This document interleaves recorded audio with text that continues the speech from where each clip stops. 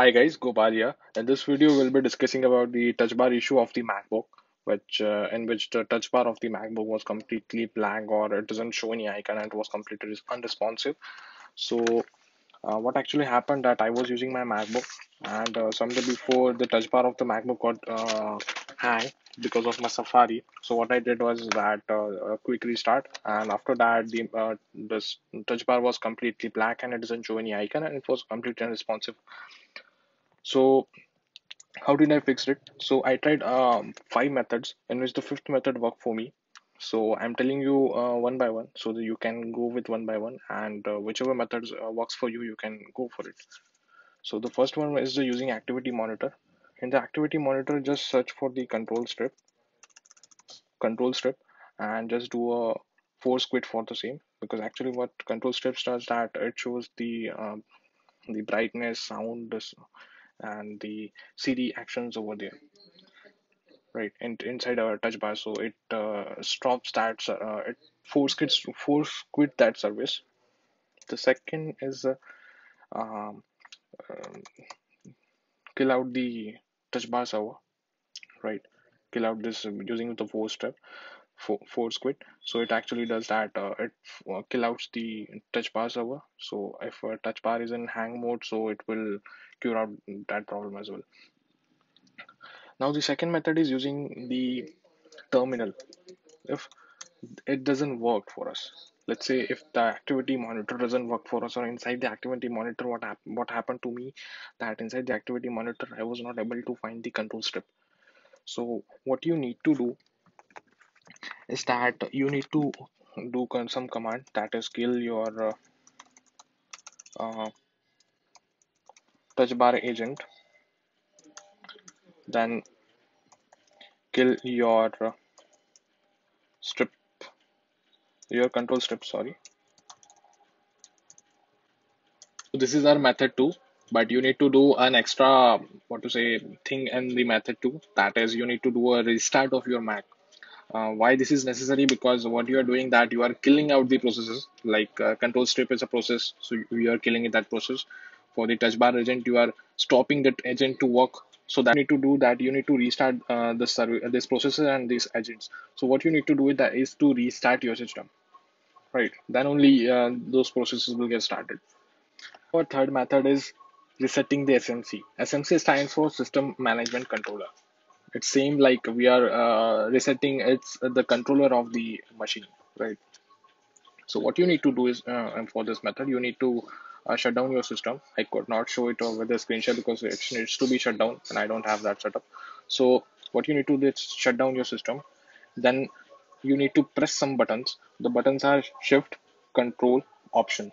Those three buttons you need to press, and with three buttons you need to press out your power button as well, and your system will start booting, right? And it will restart for one or two times, and your system will then what to say, started with the reset SMC, right? So this is our method number three. Now the next method is booting your system in the safe mode, right?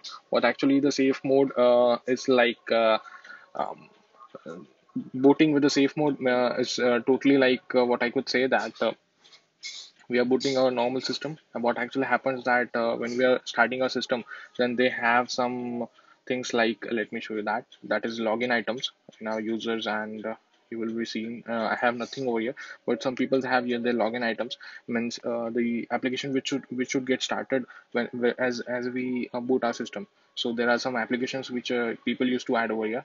So in what it actually in safe mode it does that, it doesn't start that login items, right? So boot your system in the safe mode. So how you can boot your system in the safe mode? It's very simple. You need to just shut down your system, then press and hold your power button. You press and hold until you get the startup options. After startup options, what you need to do, that press your shift button, and on the there will be two options for the um, shown over the startup options, that is Macintosh HD, and second will be options. So when you press shift over there and select the Macintosh HD, it will tell you that boot in safe mode, like it will tell you like that, use safe mode. So click onto that and it will get started with the safe mode. If it doesn't work, then what you need to do, that you need to remove the all the items from the login items, because what actually it does that suppose actually the problem with my system was that I was having Chrome over here, and I had uninstalled my Chrome because that was having some issues uh, with the touch bar. So what actually I did that whenever the system boots, then the Chrome also gets started and it stops the touch bar to be get shown. So this was the method 4, and once it's work fine, you will see that if your touch bar is doesn't having any hardware issue, then you will be seeing that the touch bar is working in the safe mode. So you can boot it in and you will see that touch bar is works in the safe mode.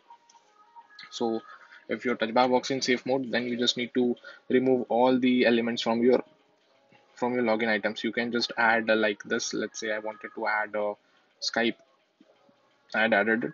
And for removing it, just select it out and press Y, negative button. So it will remove it out.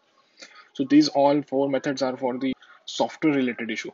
If your MacBook is having hardware related issue, then what you need to do? You need to start your diagnosis of your MacBook. So um, how you can run the diagnosis of your Mac is just simply again shut down your Mac. Again, press the hold the power button until you see the startup options and press Control D. Sorry, Command D. Press Command D, and your system uh, will show you some diagnosis. Will start doing diagnosis. Will start diagnosis, and you will be seeing any issue over there. I saw a issue in my MacBook that it was had there. The message was there may be an issue with the touch bar, and it was a reference with DFR 001, which says that contact Apple and Apple Store for the further service.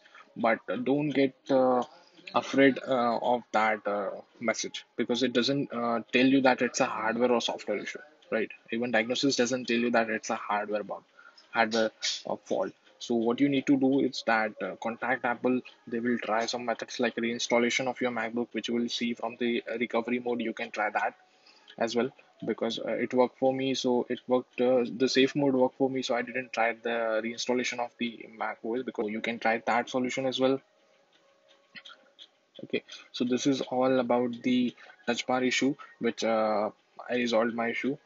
So I didn't found any solutions on the YouTube. So I thought that I should post it for the peoples, so that they will know that how in how many ways they can quick fix their touch bar, right? Because it's a very useful tool for us.